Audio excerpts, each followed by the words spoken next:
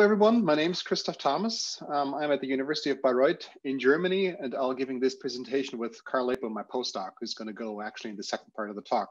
So what I would like to do now is get you out of the aquatic area and get you into the atmosphere and talk about how to use fiber optic sensing to sense wind direction and speed. And of course, the challenge compared to some of the other presentations that were given just in the workshop is that the turbulent speeds are much faster and the turbulence is much more vigorous and has a chaotic signal.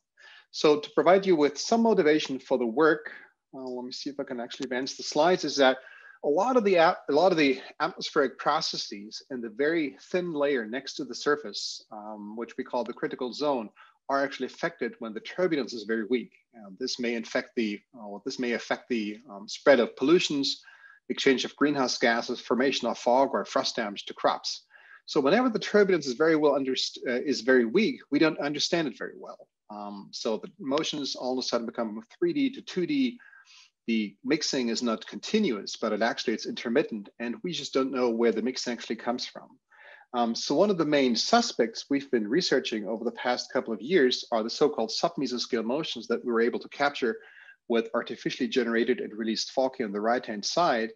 And this basically, the idea is that these sub-mesoscale motions move through your domain and they generate this very intermittent and weak mixing. And as you can tell from the image, these motions have a very distinct and very complex spatial structure, which you simply don't get with these very simple point observations. So we have to move towards spatial observations. So within the DarkMix project, which is funded by the ERC, we tried several approaches to sensing the wind direction. This is what I'll talk about, and Karl will talk about more about the wind speed. And here I would like to present what we call the microscopic approach. So let's assume we have two resistively heated fiber optic cables. We already learned about active distributed temperature sensing. And we have some structures here in the shape of cones printed onto these cables. And assume we expose these two cables to flow speed and airspeed. And you would probably think that because the structures, they do generate a little bit of turbulence, that the heat loss from these higher than temperature, the air temperature cables is actually different. So you'd expect a differential temperature signal, a differential because of the differential heat loss. So this is the main hypothesis that we tried.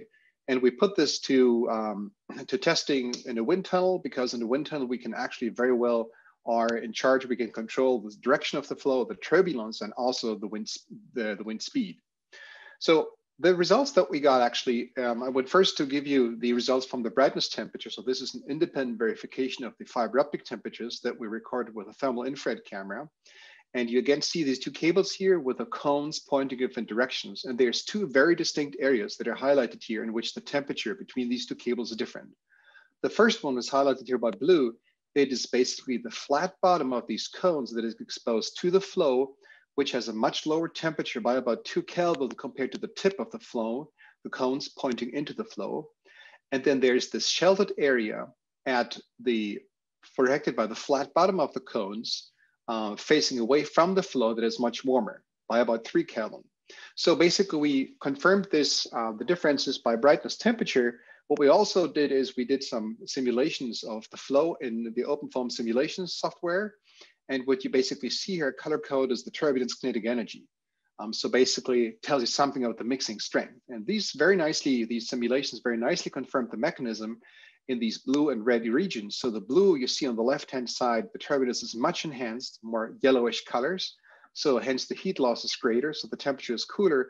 And on the right-hand side of the right-hand cable, you see turbulence is much reduced, so heat loss is less, so the temperature of the cable actually is larger. Of course, so we have these two independent verifications, and what we show here is that, of course, the temperature that we sense with the fiber optic cable then has certain forcings. So what does it depend upon? So we try to understand the system, this microscopic wind direction sensor. So what you see on the left-hand side is the temperature differential now sensed with fiber optics as a function of wind speed. And on the left-hand side, you see basically that the heating rate matters. So the more we heat the cables, kind of makes sense, the higher is the differential temperature signal. But if the wind speed gets too strong, the turbulence that already is in the wind tunnel washes out the one that's generated by these microstructures, so we lose the signal. And the right-hand side, you see there's little symbols, the little crosses and the triangles. They show different shapes and they show different sizes and different spacings of these microstructures, so that matters as well. And the dashed line here is the representation that fits our experimental results the best. Okay, so far so good. So we can do this in the wind tunnel. The question, can we actually do it in the field? Well, this is what we've been working on the past 2 years really hard, and we constructed these support structures with aluminum trussing with 8-meter long fiber optic cable sections exposed to the atmosphere. You see these two cones, well, these two fiber optic cables with the cones pointing in different directions that are 8-meter long.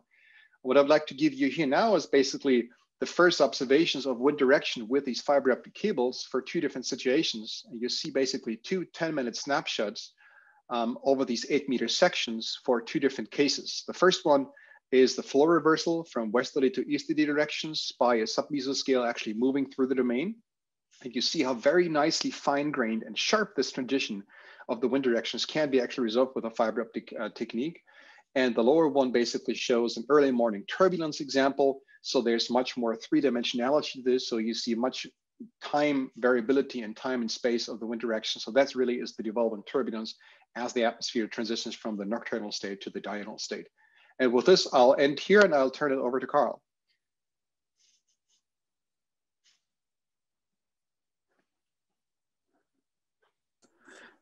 Christoph, could you unshare your screen? I'll share mine. Sure. All right, so I'll try to make sure that we stay on within time limit here. So I'm just going to quickly talk about our Python tool that we use for DTS management, and then I'll kind of do a whirlwind tour of a submeso motion that Christoph talked about.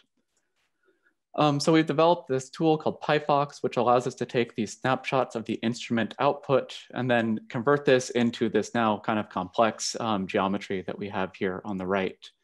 And so you can kind of see then that there's this interesting shapes in here. And actually, I'll be talking about this feature in a second.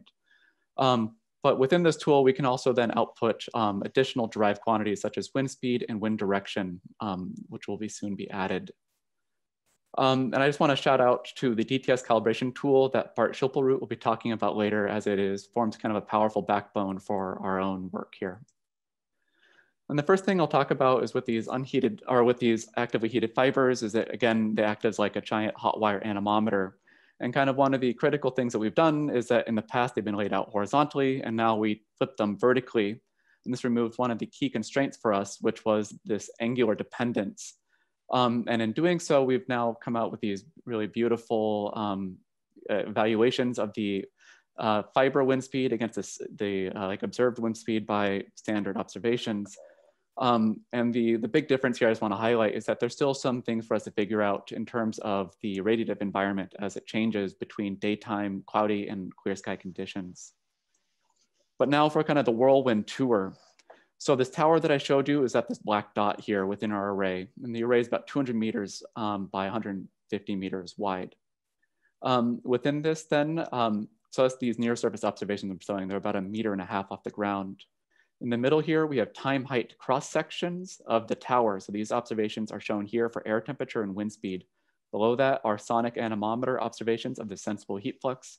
And on the right are 30-second mean profiles between the 2 black lines shown there. And so the first thing to point out is that we have this cool, interesting submeso generated burst of intermittent turbulence. This is exactly the problem Christoph highlighted, is that we don't know what the driver is behind this. However, we see with the DTS that we have this defined and constrained shape. It's about 60 meters across, and it's less than 6 meters tall. And it moves across the field in about 2 minutes with a really slow velocity. 1 minute, Karl. Okay. This generates then at the surface this interesting flow nose. So you kind of see that as the flow, as this submeso motion actually interacts with the tower, you get this acceleration of the flow, which is totally missing from the sonic anemometer point observations. And additionally, the boundary layer transitions from a decoupled state. So you can see here, weakly stable above and then strongly stable below, to a coupled state where you see it's weakly stable throughout. And this is one of these features that has been a big mystery for the boundary layer community for a while. And with the DTS, we can directly resolve it here. So that's kind of our exciting new result. All right.